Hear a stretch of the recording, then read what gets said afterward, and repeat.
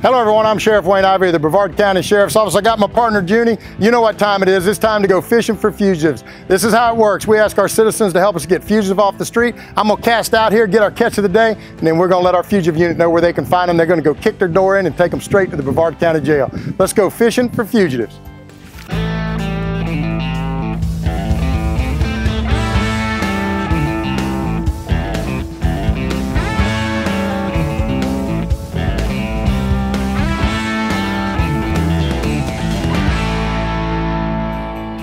So today, Junie and I are out at Camp Holly off of 192 in Melbourne, and I got to tell you, this place is beautiful out here. They got airboat rides, they got special events venue, they got fun, food, everything out here at Camp Holly. The team's done a great job at making this place look incredible. I love to come out here and hang out, but I also like to come out here and fish for fugitives. So Junie and I have been out here for a little bit. We're gonna keep at it. We're persistent. You know, when you're fishing, you got to be persistent. When you're hunting fugitives, you got to be slick too. So we're just gonna stay at it for a little bit. Yeah, buddy, I don't know. Man, we're not gonna give up though. Yep, I'll get us one, don't you worry.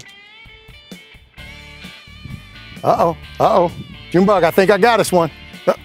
Oh yeah, I just set the hook, here we go. Here's our catch of the day.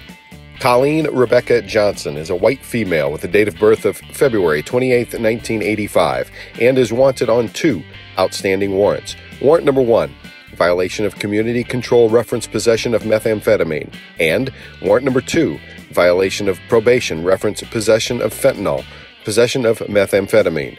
Miss Johnson has no bond and is known to frequent the waters of the Melbourne area and was last hooked on January 4th, 2021.